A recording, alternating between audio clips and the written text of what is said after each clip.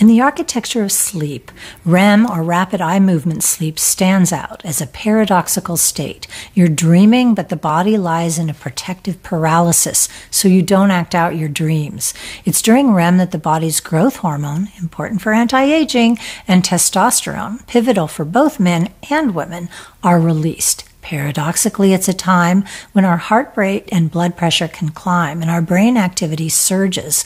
Electrically, we look awake. The brain is actively working out our emotional issues. A sort of nocturnal therapy session. Low REM, and we're left irritable and prone to emotional upheaval. Most surprising is the stark equation that lower REM correlates with an increase in mortality. A mere 5% dip in REM, risk of death increases 13%. REM is not just a place to dream, but can be a cornerstone of our very survival. In deep sleep, you demonstrate ultra-slow brain waves, never seen in the waking state. Deep sleep occurs early in the night, more in the first 3 hours. Deep sleep is essential for physical recovery. As we age, we get less of it, so we need to guard it. If you miss out on deep sleep, the repercussions can be physical, feeling tired or with malaise, but it also undermines your health, leading to alterations in your blood pressure and heart rate, and can lead to problems with your insulin, as seen in prediabetes. Because of this, deep sleep is called your natural blood pressure medicine.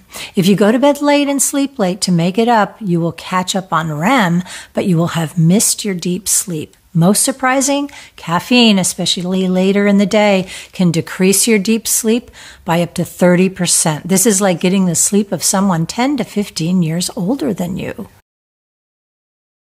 Many turn to alcohol to help them fall asleep, to turn off an active planning mind. But alcohol is a false friend, since even moderate amounts can affect your sleep quality with frequent waking and an increase in your stress response.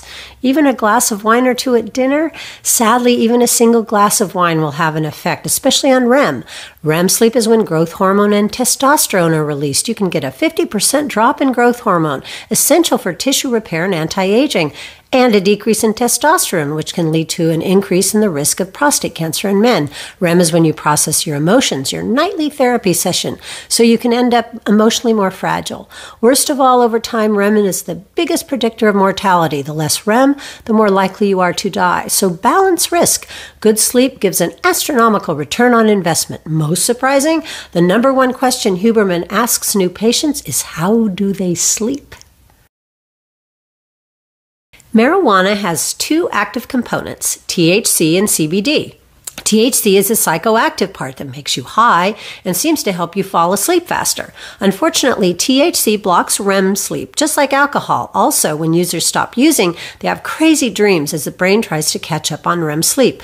A huge problem is that users need more and more to achieve an effect, and upon withdrawal, there can be intense insomnia and anxiety too. CBD is much less psychoactive, and CBD is not detrimental to sleep architecture like THC. Unfortunately, we need to be careful about dosage, since a low dose can lead to wakefulness. If CBD is found to work for sleep, Walker thinks it's most likely because it lowers your temperature, lowers your anxiety, or it causes the adenosine buildup in the brain, which causes sleepiness to be heavier or felt more. Most surprising, Huberman gave CBD to his bulldog and it had the opposite effect, keeping the dog awake. So be careful out there. Melatonin occurs naturally in our bodies, kicking in at dusk as light dims and peaks around the time of sleep.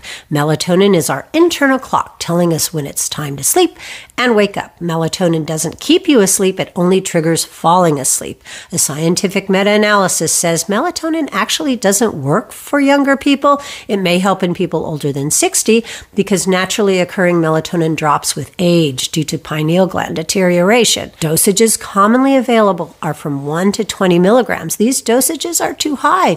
Our physiological levels are between 0.1 and 0.3 milligrams. What happens if dosages are too high? In one study, they injected male hamsters with large doses of melatonin and their testes dramatically shrunk from almond size to the size of a grain of rice. What an image!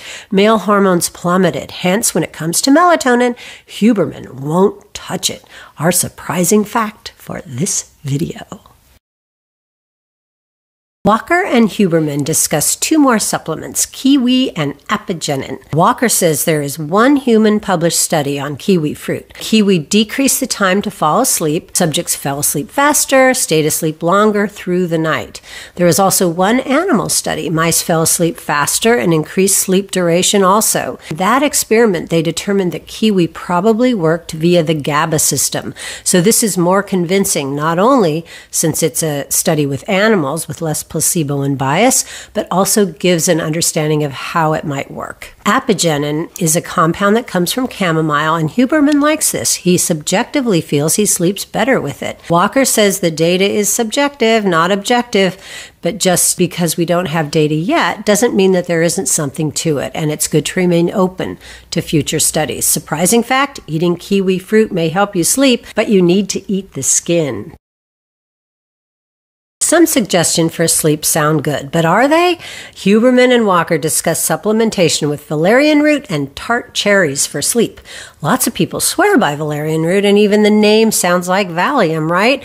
Walker says there have been 7 studies. 5 showed no effect. 2 didn't even have enough data. 1 looked at over 25 sleep qualities, and not even one of them was affected. So, as popular as valerian is, probably not worth the money. Tart cherries, an actual fruit, has been touted to help sleep. Walker was extremely skeptical about this, but he found 3 very well-done placebo-controlled studies done by credible researchers.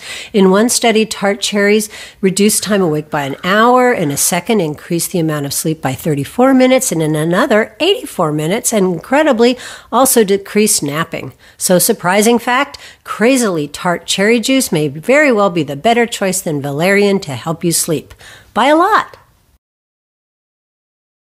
Andrew Huberman and Matthew Walker, sleep expert, took a look at supplements and start with magnesium. Is it right for you? What does the science say? Should you take magnesium for sleep? Huberman says that magnesium helps him sleep and that magnesium biglycinate or magnesium threonate make better sense because they can cross the blood-brain barrier into the brain. Magnesium citrate, the magnesium we know is the laxative to help constipation, does not get into the brain. Walker says the notion that magnesium might help with sleep came from the fact that those with magnesium deficiency have insomnia as a side effect. And when you supplement them with magnesium, the insomnia gets better. For the rest of us, there is no evidence. So surprising fact, even though magnesium seems to help Huberman fall asleep, there is 0 convincing data for magnesium supplementation for sleep. So save your money.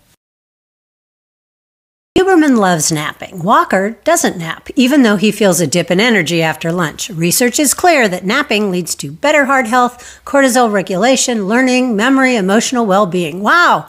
The ideal duration is 20 minutes up to 90 minutes. NASA studies have shown that even brief naps of 17 to 26 minutes are effective. For those with insomnia, there are downside to naps. They can interfere with nightly sleep by reducing adenosine, which is what causes the pressure to sleep.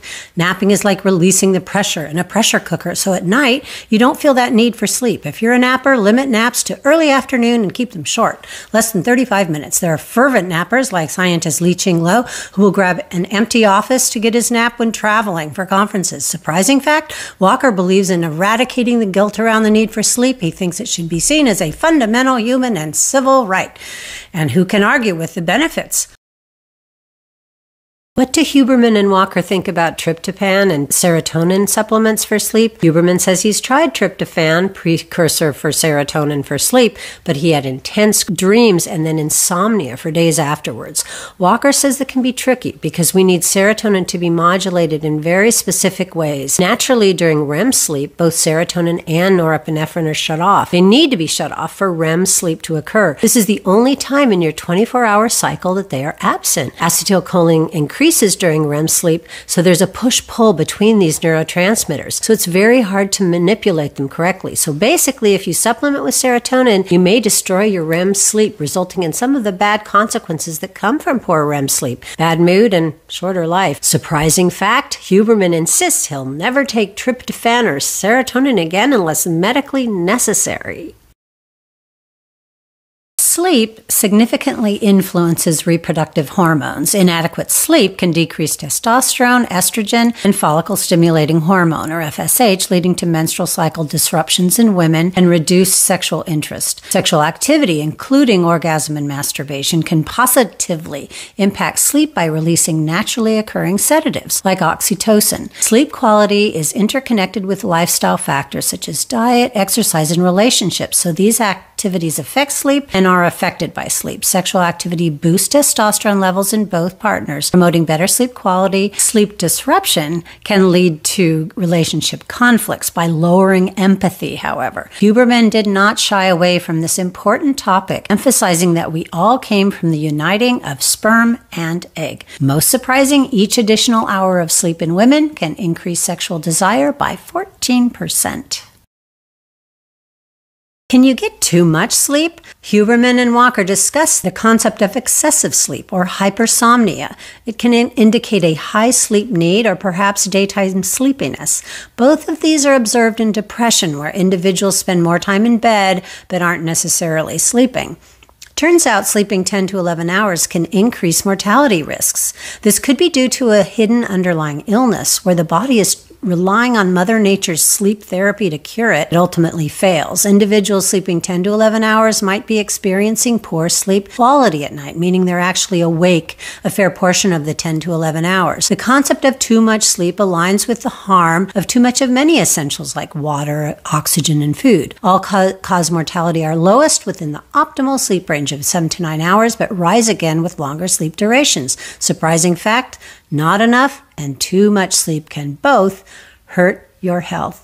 Walker has some unconventional sleep tips alongside the standard advice of keeping the room cool, avoiding light before bed, and using cognitive behavioral therapy. For example, after a poor night's sleep, he recommends not trying to compensate with sleeping in or naps or extra caffeine or going to bed earlier. You'll get back on track faster by staying with your schedule. He also recommends establishing a wind-down routine in the evening, avoiding screens, adding in stretching, meditation, reading, or warm baths, mimicking bedtime rituals that we use for children. He likens sleep to landing a plane. It has to be a gradual, deliberate process. If you have intrusive thoughts, a beneficial strategy is writing down worries in a worry journal to mitigate nighttime anxiety and improve sleep onset. Removing visible clocks from the bedroom can also help by reducing the stress of clock watching. Surprising fact, counting sheep, the tried and true, widely known technique, is ineffective.